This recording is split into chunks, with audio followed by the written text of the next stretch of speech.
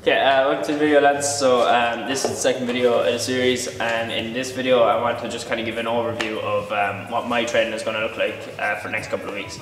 So it probably will change over the next 13 weeks. I'm 1 week down now in the diet, but just for now what I'm going to be doing, and this isn't necessarily going to suit everyone, but I just want to give a rough idea of what I'm doing, and if someone does want to follow along, they can. So basically what I'm going to be doing is a 5-day resistance training split, where I'm going to be doing, today is my first day, I'm going to be doing lower body, so legs, and then tomorrow I'll do push, which consists of chest, triceps and shoulders, and then I'll do pull, which is just back and biceps, and then I'll do lower body again, and then a full upper body session.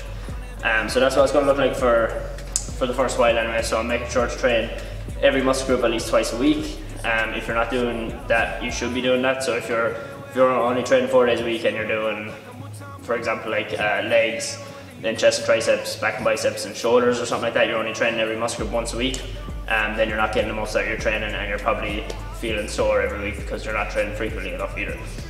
So a lot of people don't realise that if you are feeling soreness in the gym after every session, then you're doing something wrong. There's either something not quite right with your nutrition, you're training too hard, which is probably the least likely, or you're not training frequently enough, which is probably the most likely. So if you're sore after every session, especially in the legs, then you're probably not training them often enough. So try to do legs at least 2 or 3 hands a week, even though it's not the funnest thing to train for most people.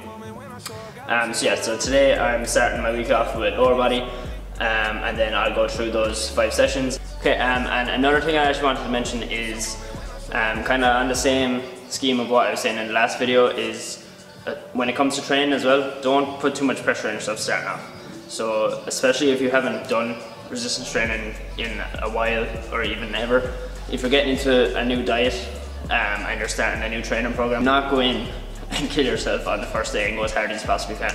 Just for the first week, just stick your toes in the water, just go in, do a little bit, get over that initial soreness that everyone experiences when you're doing resistance training for the first time in a while.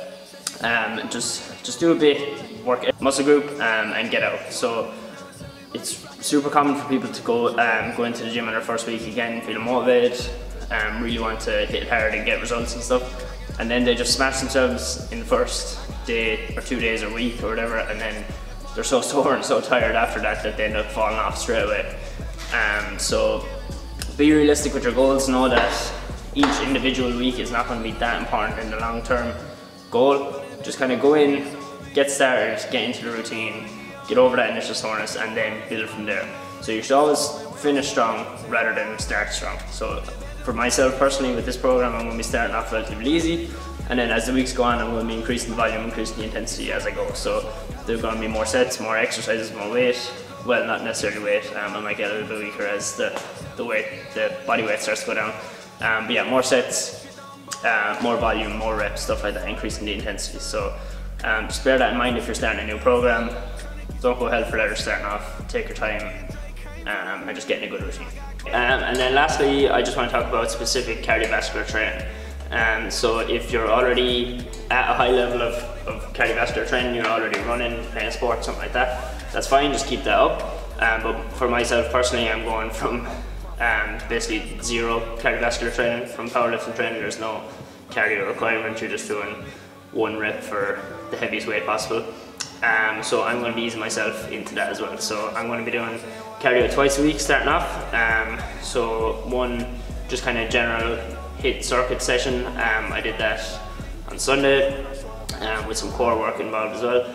And then on a Tuesday I have a jiu-jitsu class, which is just grappling, and it's fairly intense cardio. So that's going to be my 2 cardio days starting off, and that will, as well as the resistance training, slowly increase over time. And same story with that, if you're not used to doing cardio training, don't just go out and run 10k or kill yourself on a row machine or a bike or swimming or something like that. Just ease yourself in, gradually build, and feel the confidence grow as your training increases and your weight starts going down. No matter where life takes me, find me with a smile, pursuit to be happy, don't be laughing like a child. I never thought life would be this sweet, it got me cheating.